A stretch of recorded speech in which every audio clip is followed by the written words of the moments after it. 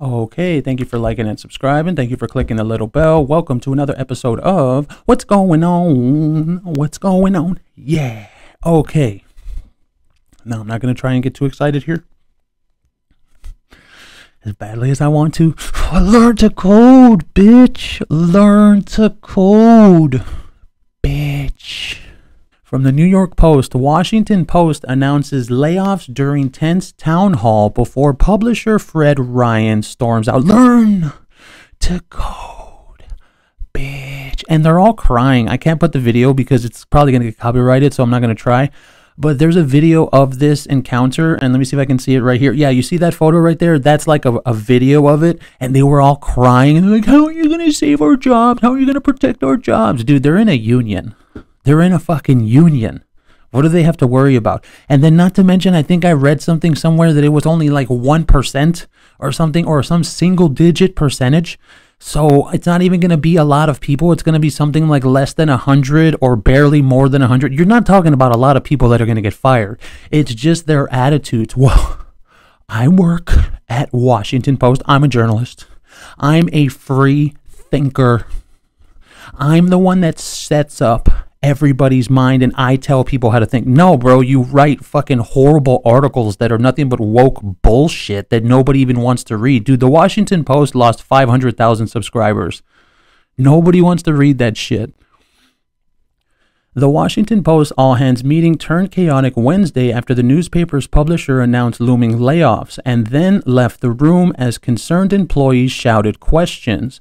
The Jeff Bezos-owned broadsheet will conduct a round of layoffs during the first quarter of 23, publisher Fred Ryan announced during what was supposed to be an hour-long meeting. Ryan blamed the cuts on worsening economic conditions, according to an account published on the newspaper's website.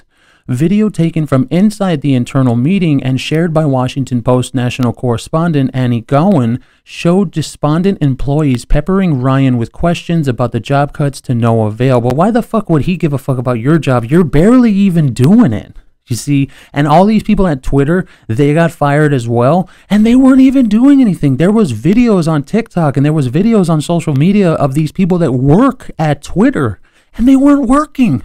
They would like go on, what were they doing? They were doing like spa, and they would go into like little fucking rooms and be by themselves. And then the girl, I remember I saw one video, she was like, yeah, I like worked for an hour today. I did, and then this afternoon I was like relaxing. Dude, I'm telling you right now, these people, all of these woke people, they don't work. They don't do anything at these fucking jobs. They do like the bare minimum, literally. We're not going to turn the town hall into a grievance session, Ryan declared, speaking over a crowd of frustrated employees.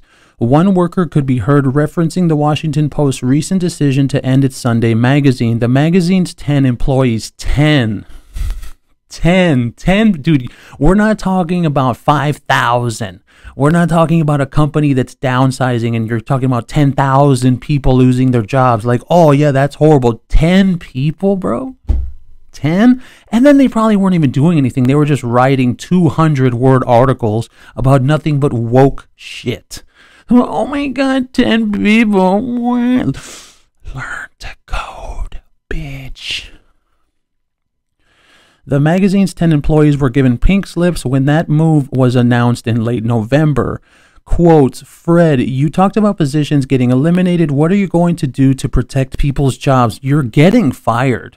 He's announcing layoffs. What do you mean protect people's jobs? And I think that statement right there shows you who these people are. They're like, well, what are you going to do to protect our jobs? Do you know who we are? We're the Washington Post. We're the journalists. We write the articles, okay? We write the articles that help people understand things, understand woke things, and we do those, okay? So how are you going to protect our jobs? Okay. Ugh. Are they going to be treated like the magazine staffers were? Who, the 10 people? The worker asked. We'll have more information as we move forward. Thank you very much. The dude, and you can see it in the photo there, he has his hand up and he's basically like, can y'all shut the fuck up, please? Can y'all shut the fuck up? He's got his hand up. He's like, shut the fuck up, you fucking woke trash. Journalists for the paper that boasts the slogan, democracy dies in darkness, were left flabbergasted as their boss stormed out of the room. The Washington Post Guild, the union, these people are part of a union, which represents employees, said it was outraged by the unceremonious announcement of layoffs as well as the publisher's refusal to answer questions. This behavior is unacceptable. We're important and we're in a union and this behavior is unacceptable. Shut the fuck up. Ugh. From any leader, but especially the leader of a news organization whose core values include transparency and accountability. Really? The Washington Post? Transparency and accountability. Sure. Learn to code, bitch. The union said in a statement, a union, and that's the point, union. These people are union people. They believe that they could do anything they want. They believe that they could write shitty woke articles. They believe that they could treat people like shit on Twitter. They believe that they can do anything and they're never going to get fired. And that totally explains why they have the attitudes that they have. Because they think they're invincible. They think, well, I'm in a union and I'm a journalist. I'm a free thinker. That's how they are. The union said in a statement, there is no justification for the Post to lay off employees in a period of record growth and hiring. Oh, Jesus. This record growth and hiring shit. And it's actually supposed to be something else, record profits and revenues or some kind of shit. Dude, those are buzzwords used by politicians to get your vote, you fucking morons. During the town hall, Ryan said the layoffs would not result in a reduction of overall headcount. Washington Post Chief of Communications Kathy Baird confirmed the layoffs. Baird said the cuts were expected to impact a single-digit percentage of our employee base, which consists of about 2,500 workers. Even if it's 10%, that's only 250 people. You're not talking about like 10,000, 15,000, and an entire sector of American employment is going to be affected. You're not talking about that. You're talking about 183. Dude, these people have their heads up their asses. Oh my God.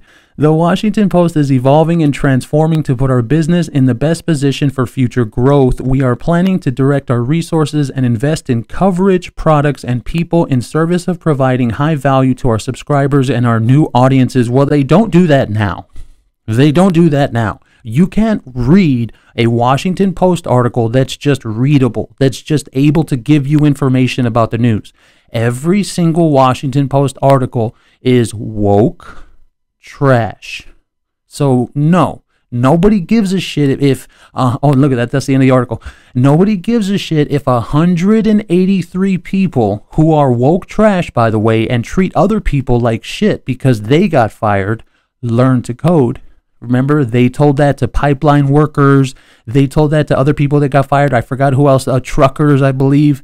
They don't care. They don't like working class people. And now the working class people are telling them